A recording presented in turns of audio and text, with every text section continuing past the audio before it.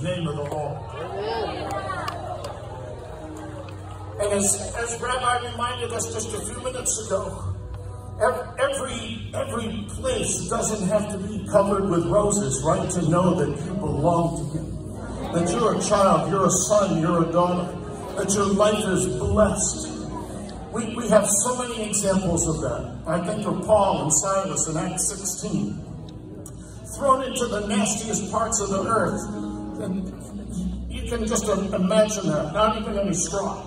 And chained, and yet at midnight, what are they doing? They're singing in the midst of the storm. Hallelujah. So we have a new song I want to share with you.